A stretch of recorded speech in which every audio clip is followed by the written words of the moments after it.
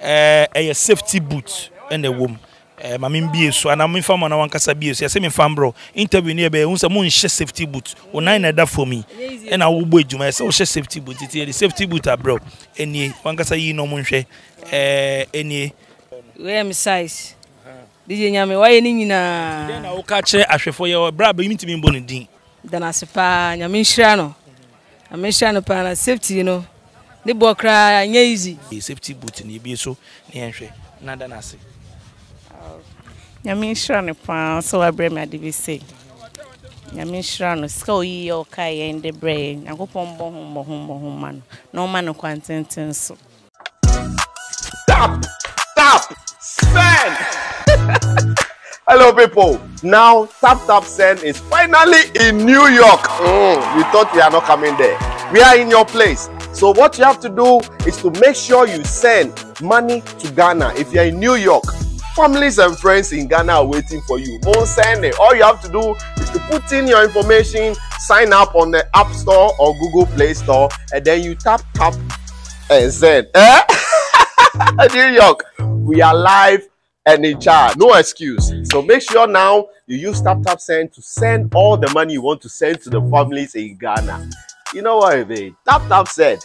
It's secure, it's fast, and it's convenient. Open day. Did I mention my name? My name is Carlo Boss. The only boss. Wait, what then? Download Tap Send now on Google Play and App Store. Tap Send. It's secure, convenient, easy, and fast.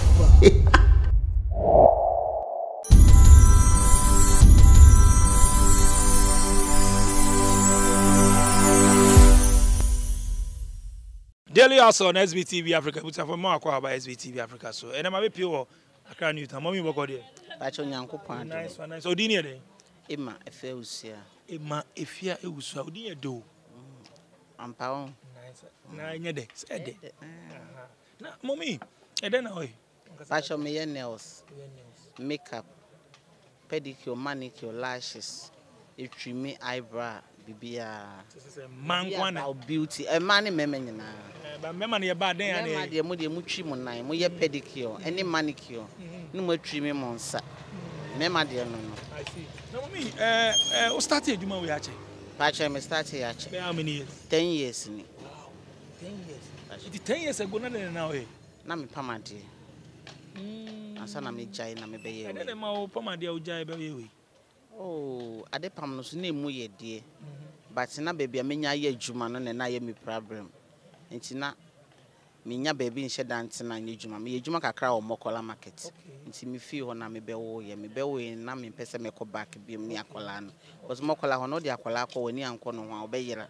Because ho nye shop e apata na ye wa ase na obi apamti no. Odi baby ko na hu se onenam hase ya obi hu na wayira nti na me pese me de baby ne be ko back.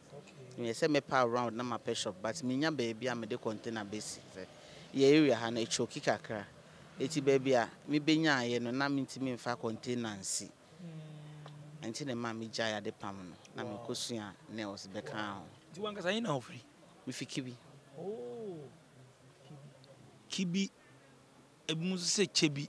So we twi num no e fe ni chebi. Na say bia wo twro ne bro for there no akase kibi. Kibi nice one kibi nice one. But in Ghana onyini ho. Ghana me nyini ho. We Accra girl. Ba cho ye. Hey, Accra sister man gboza. Uko school nya wa Accra. Me ko school kakra wo kibi. Ansa na me ba Accra. Ye hwe ejuma we sisi an nyama mu ti sen. Customers ba ejuma no ti sen. Ejuma ne de eyala Nyankopon adom eye. By customers no ban omo complaining. Say no complain. Mo charges nye high bia. Charges nye high bia ban say o me ba no dodo na ya ba san ne ade. Itimi ye djuma na ju 12 wan na be ba ha na nkofo go na ye djuma. Ba isi an djuma na ntisa ene makofom. Omo ba ubisa omo sa ade nti omo se ne memu ayedi. Ti bia o yi scanner odwen ho kakra nsan na we yi. Na mo so no amanfo complain ya tutu nyama mu nya de mo nyama mo toni ade no so. Ye ne ma ye tono de ya tutu mo pa ba ye ha na ye ntu nhwe mu. The entire year to swim, said Nipan about complaining. There was sound to me, the Bepamuniana, and a Jumano Suni, who won't soon go. And yes, I'll balance in a macaca, crabby or Biana Fanny, sir. Mommy, him say I took petrol. In him said, dollar never cost through. but abasa no edwedifo ni ade so ahyɛ da afa ho atutu nyama mu be 100-200%. Eh notice when notice ade no. Pa che edwedifo de o ma hyɛ da atutu nyama mu. Last time customer bi ba ha o se okoto list akopam oye simtrace. Okoye na list ni yard 200. Ade chi odiska call ye no. Na yard 300. No bisa woman ne sade. Na woman ni nim so ye dagomba ni. Enti odi dagomba kasa che se bia boya no ne ye adwuma ne se enne anope ya friend say ya $2 mu 1 cedi. Enti dollar mu 1 cedi no the 100 cedis ana to 1 yard so, which is bad.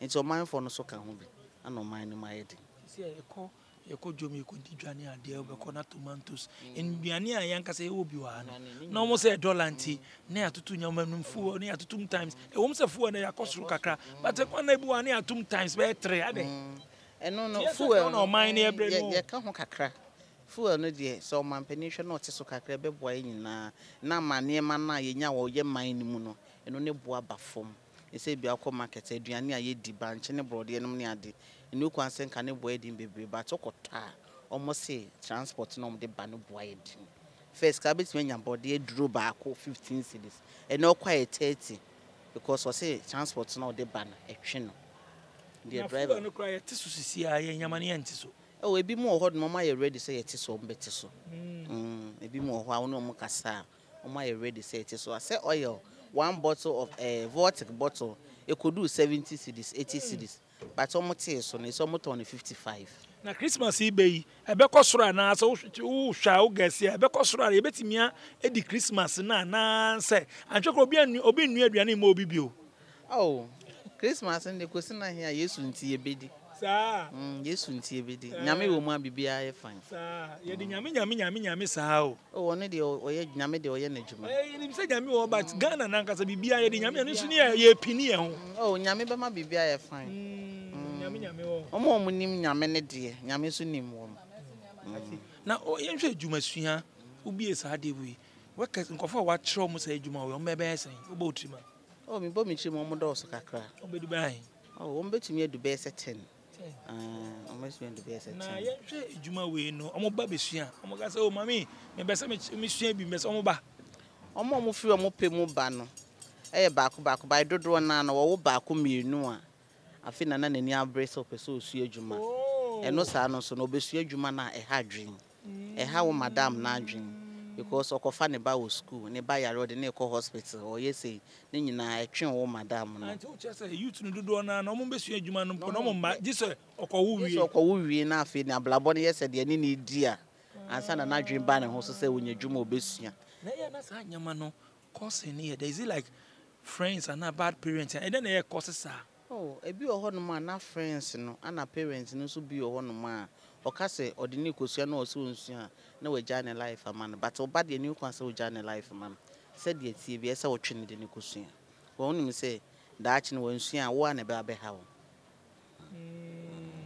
enti omo basa no mko ne nama na produce nama na se wo mienu bi afi na be ma na ye na adwen se woni ni di a afi no ho se onya dwumasua anko bisa bi me ni bi mu kasa o traffic mu ni ade mo se oton eduane bo bisa se o baba ko na me se we are sure say nya because of wa wo ni ntina na wo baba ko ni ntina e push you se bra beton ade na nka wo yanka ba beton no an e push no on wo yanka o meton da on wo yanka o meton akola na o twene no ntina wo ba beton ade dis kana ko hwa akola no enso bra na on wo ye ne na ese nka wonya kwan na wo de ye sa adwuma no because akola ne be ma ho be kire.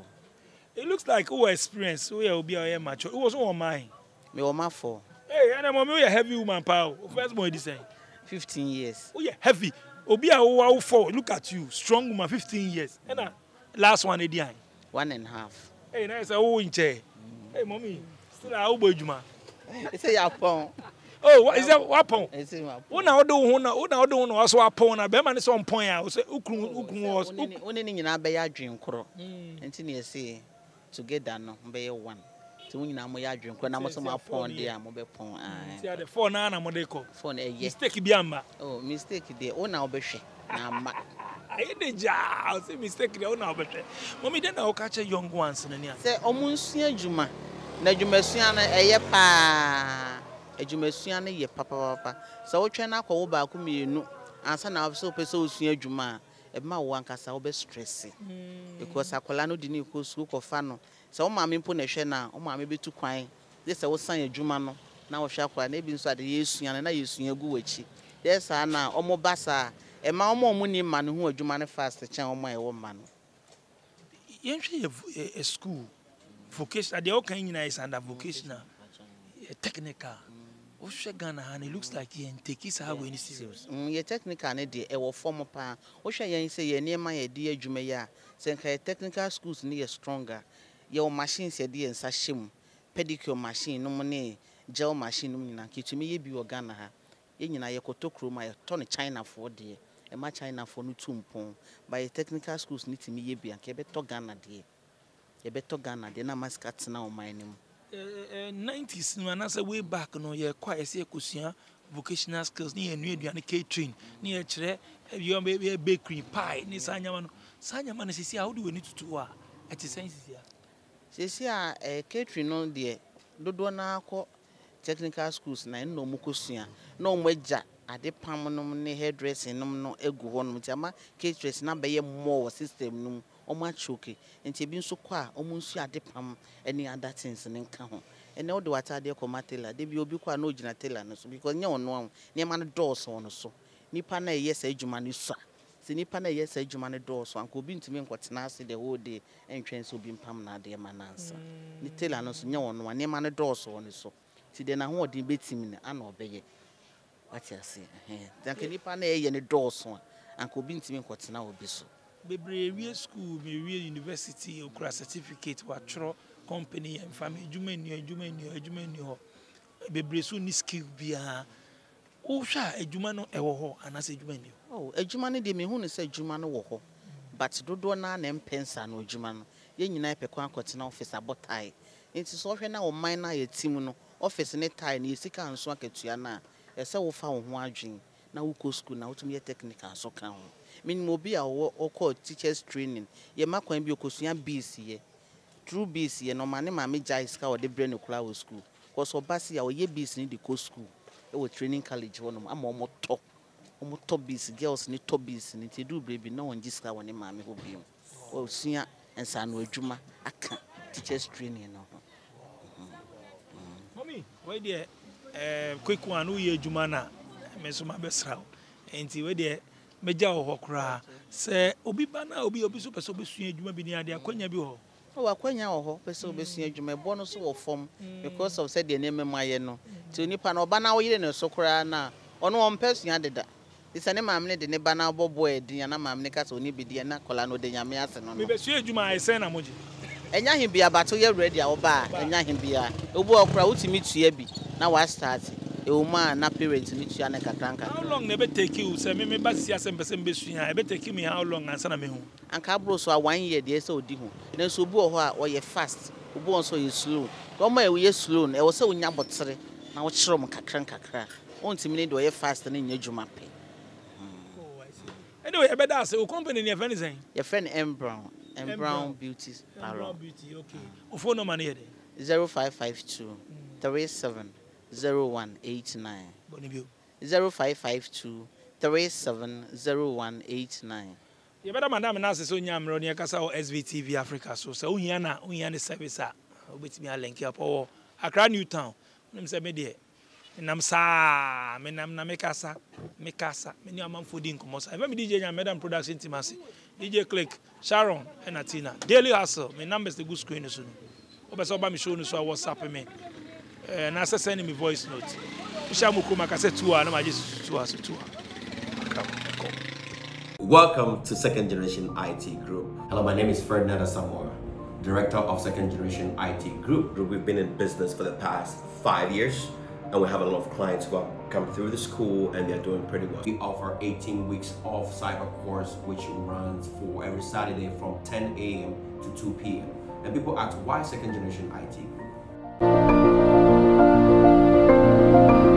Yeah, we offer different courses in cyber. Cyber is kind of big, so we offer risk management, we offer FISCOM, we offer cloud computing, we offer pen testing, and we also offer Splunk.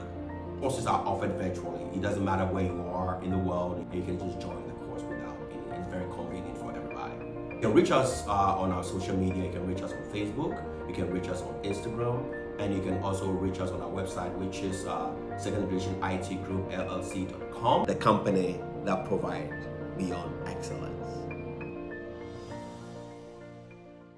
Eyo da sani bia ni da so se obenya adwuma ye sanso na yentimi nya adwuma ebra ye ni anyinama hoden eto da wobedru adwuma mu na nkane ani ho eba saa na atete no aye bebre enkankan se wobepo adwuma ba fie na nkane ani fie wokoso generator nso a ase famie nanso se wonim JB Mobile Engineers a all the above problems will be a thing of the past.